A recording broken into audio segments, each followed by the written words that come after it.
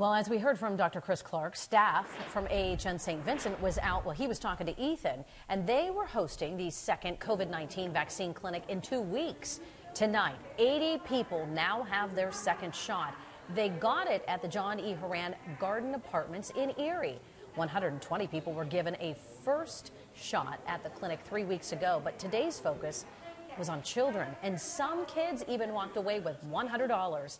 The clinic was in partnership with the Minority Community Investment Coalition, the MCIC, which offered eligible kids that $100 bill to get a vaccine.